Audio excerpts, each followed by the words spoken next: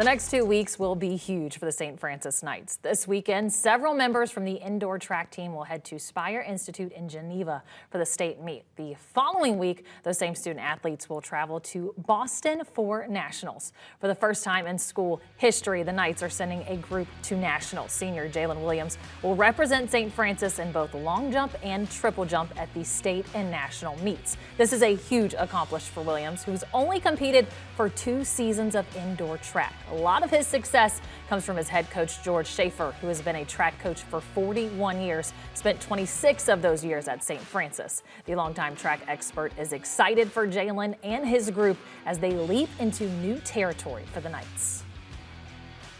I've been doing this for quite some time now, so it's gratifying, and it's just, again, it's all about our athletes and how hard they've worked, and this is what it's all about, to compete at that next level.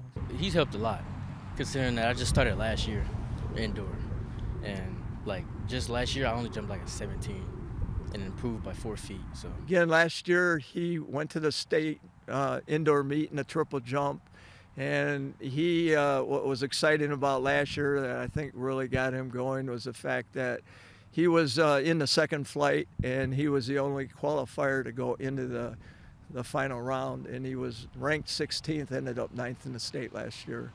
So now this year he's in both events, and he's ranked 9th and 10th respectively, and we got a couple guys in our league that are right with him, and it's going to be pretty exciting.